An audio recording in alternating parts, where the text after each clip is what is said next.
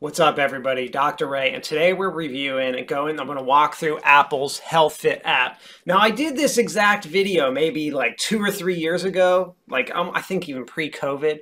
So much has changed in this app that my old video doesn't give it any credit for what it does. I mean, my review was good. I thought it was a great app then, but I'm going to talk. They made so many changes in the app that I thought it was well worth doing a new video. So let's get into it and talk about Apple's HealthFit app. It's not Apple, it's on Apple's, ecosystem, HealthFit app. It's called HealthFit, your workout companion, $4.99 in the App Store. Now, I'm not a big fan of paying for apps. I like when apps are free. But let's talk about all the stuff this app does and see if it's actually worth it for you. So what we're going to do is I am going to open up the app and kind of walk you all through and talk about my thoughts of the app as we go through it. You ready? All right. So first thing, I opened up the app on my phone and you can see, we see all of my workouts. These are workouts that have been done over the last week or whatever. You can see like it's just showing each workout. And so what you can do on this screen is you can click on a workout. When you click on a workout, this was a cardio workout I did yesterday. I did the elliptical, I biked, and then I did the rower for 30 minutes. It's just an in-between day, kind of an off day for me. I did a light workout just to get my heart rate and body moving a little bit. So you can see here at the top, we've got like my calories and heart rate, a little share button where I can share. At the top of the screen, I can like it, or I can click this little button at the top here, which allows me to either sync it with what I have set, and I'll talk about that at the end here. I can export it to various places, which I'll get to as well. Or I can export the file itself, or I can edit the workout if I need to. So we can see it shows my heart rate and my cadence. There is no cadence here. This is just a cardio. So whatever Apple's sending this is what it's reading. You can see my start time, total time. I don't know why they have distance, but it was just, that's the app. That's Apple's app, not this app. But it has my heart rate, my average and max, my recovery heart rate, how much energy I've expended, and my training load. Gives me a heart rate score, stress score, and training impulse. Also gives me my heart rate zones. And you can set those zones. So these are what I have them set for. And also gives me the temperature and humidity and what device I use. Now, if you look at like different kinds of workouts, it's going to give you different kinds of information. For example, let me go to one like this was a biking workout that I did. And this was actually just a fun bike workout that I actually did with my son. So I wasn't going too far, 3.6 miles, but you can see it gives me the map.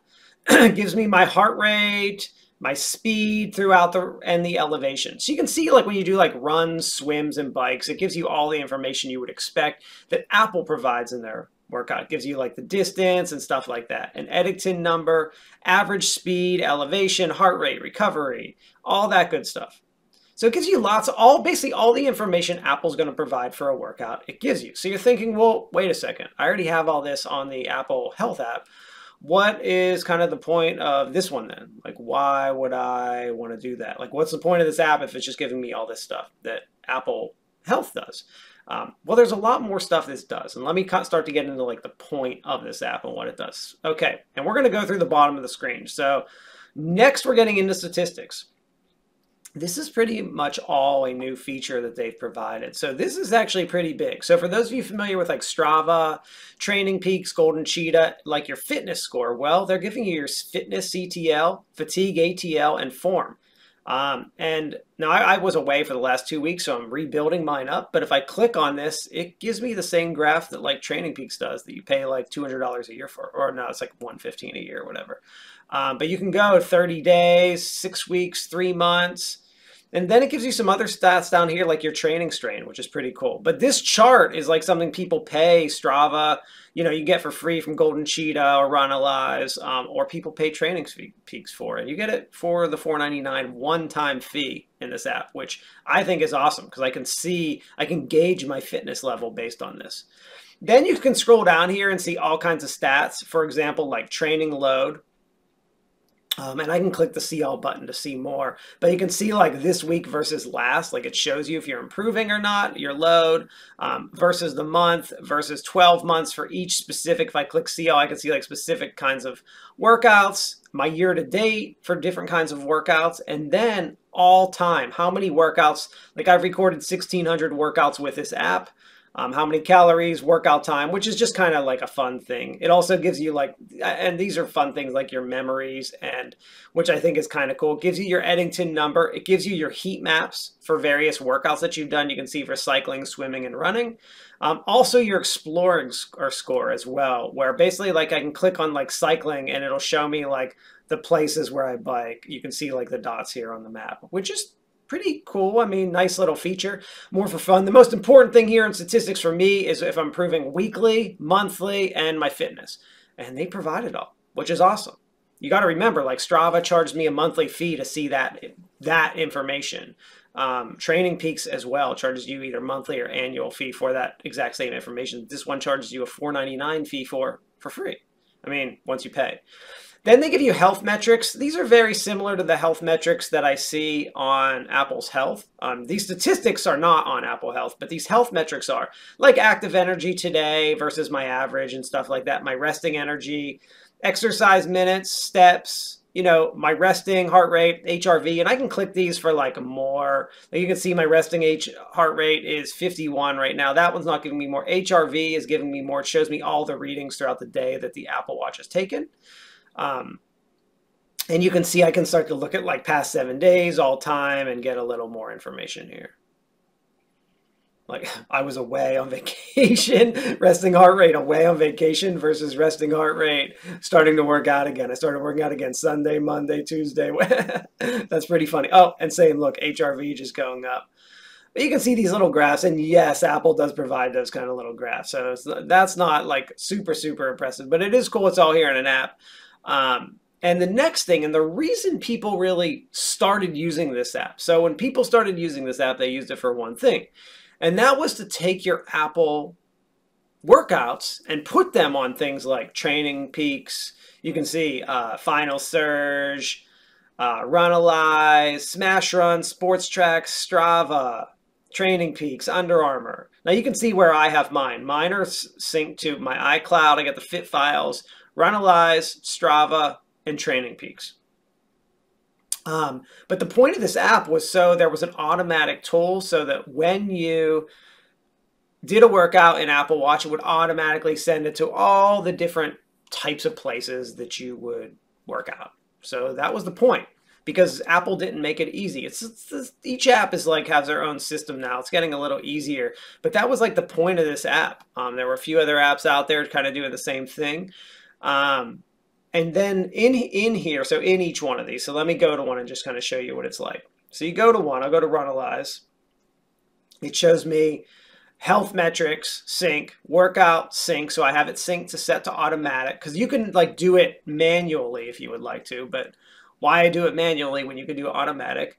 All workouts, I can choose if I wanted like a certain kind of workout here. Oh, I have to push automatic here, undo it, and I could, or edit, and I could pick what kind of workout. Oops, let's just keep it at all.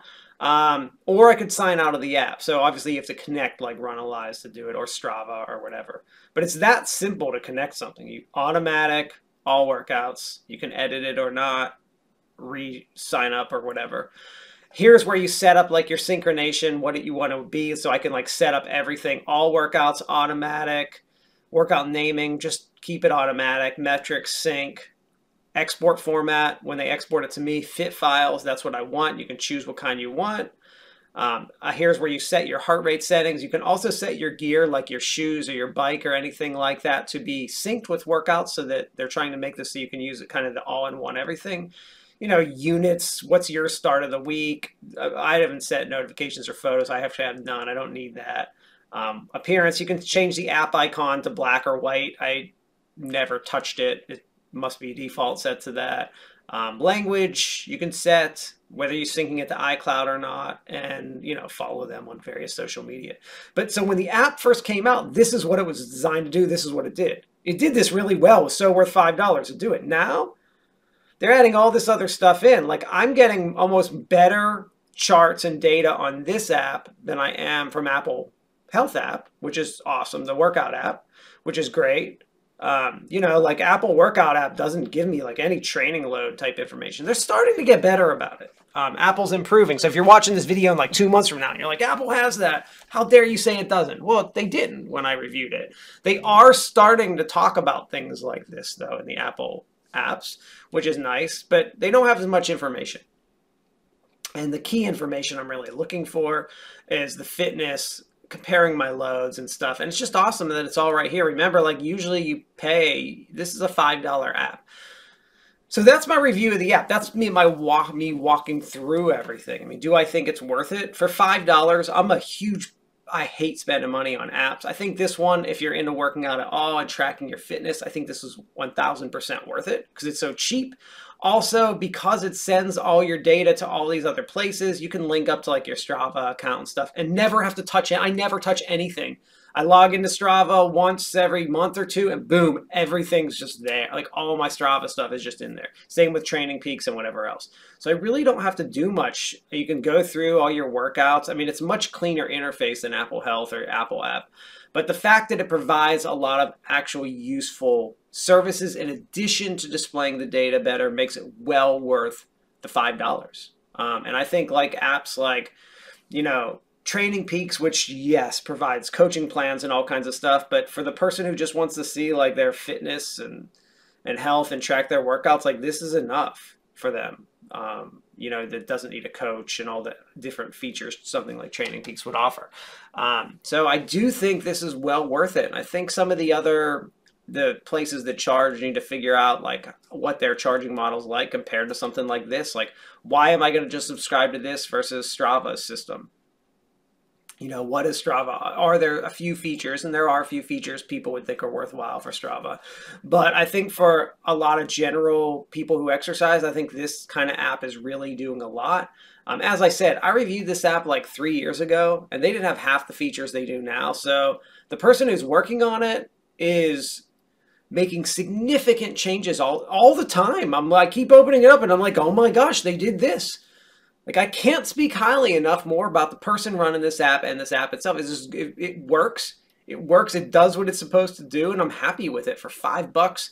Man, I spent that 3 or 4 years ago, and it's still, I'm using it today. Like, so worth it. No subscription model or anything like that. So go ahead. I think you should give it a try. I think if you're in the Apple ecosystem, it's 100% worth you. This is one app I do think is worth buying. Let me know your thoughts. Let me know what you think of the app below. Later on.